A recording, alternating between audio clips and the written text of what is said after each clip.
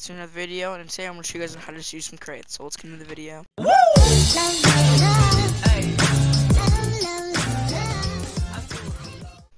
Alright, so before I do get into the crates, I do want to say I did not create this. It's actually on YouTube, a video on it. So in the description below, you can check the creator out. He does make other tutorials on stuff like this. He has a quest one, which I don't think I'm going to do a tutorial on that because I don't know, I'm just probably not going to. But I'm going to show you guys how this system works. Very simple and very easy, okay?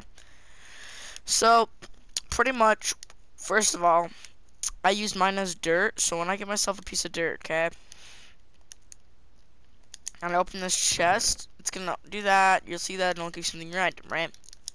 So in order to do how I did that, right, down here, you're just going to type in clear app P with a radius of 6. I like to do a radius of like 3 or 4, not really 6, because, I don't know, dirt, or whatever item you want, 0, and then the number you want. So I'm going to keep it 1, okay? Now, in here, this is going to pretty much chained, so make sure it's unconditional and always active. Set block, wherever you want it to, redstone block. So I set it over here. So when there's a redstone block that's set right here, it's giving off a signal. If I show you guys, it gets placed and then it gets removed. So what this is doing, it's removing it, and then it's activating a series of this. Now you can add as many as you want. I just added in 3 right here. So it's cloning this chest and it's putting it up in this chest, okay? As you see, I just added some crap right there, some stuff right here, and then some stuff right here. And then this heads into this repeater, which then executes at R. So make sure it is at R, okay? Nothing else. And then the 2 half squares, 1 half square, and the type equals armor underscore stand. And the comma name equals whatever you want the name to be. I just put CB because that's what he did. Space the 3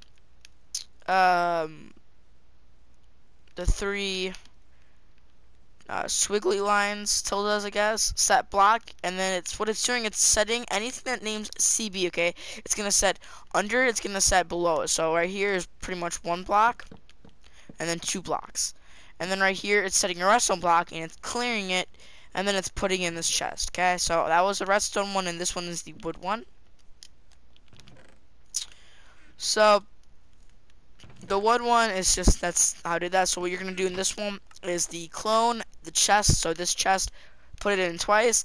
And then you're going to do the last 3 digits, the last 3 numbers, you're going to put it where, you know, your crate was, okay?